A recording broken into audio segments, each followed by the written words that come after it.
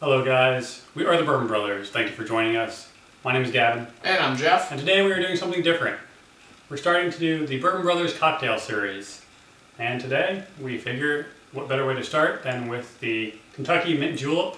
As we soon to approach Derby season, we figured we'd go ahead and start with the Mint Julep, which is the signature drink for the Kentucky Derby. So Jeff's going to kind of take us through step by step, introduce the ingredients and exactly how and everything you need to know to make a perfect mint julep.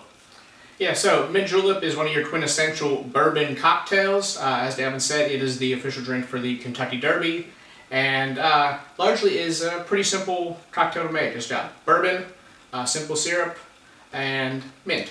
Yeah. So, 3 ingredients, doesn't get too much easier than that. First thing you need, start with your julep glass.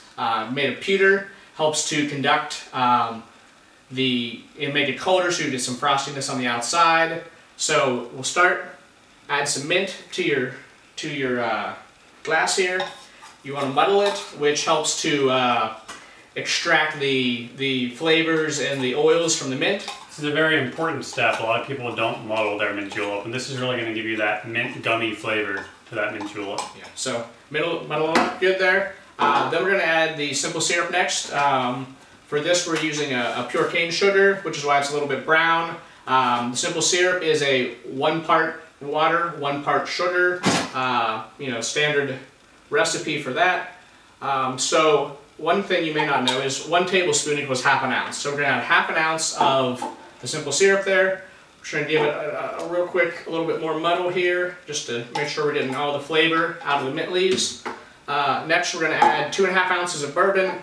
I pre-poured it here into the glass, but 2½ ounces. This is arguably your most important ingredient, Jeff. Yes. So basically, it will be a minty bourbon. Yes. Is what it's trying to come out essentially to be. So you get a good flavorful bourbon will give you a flavorful cocktail in the end. Absolutely. The next ingredient is crushed ice. The mint julep uses crushed ice. You can certainly use other ice, but it just sort of works best. Conducts the coldness better. So we're going to add that there to our glass. And let's grab a little bit more here. Just want to crush ice here. Get it about to the top. We're going to give it a quick stir just to make sure we're blending all the ingredients together. Then we're going to just top it off. Ice sort of a little bit over the top. And then you want to add your mint.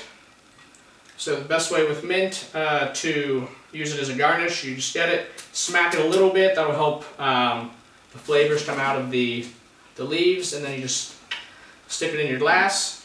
And this is the mint julep. Beautiful. By far one of my favorite cocktails. We'll go ahead and give it a try. That's delicious. Yeah. It's a great summertime drink, It starts getting warm out. It's refreshing.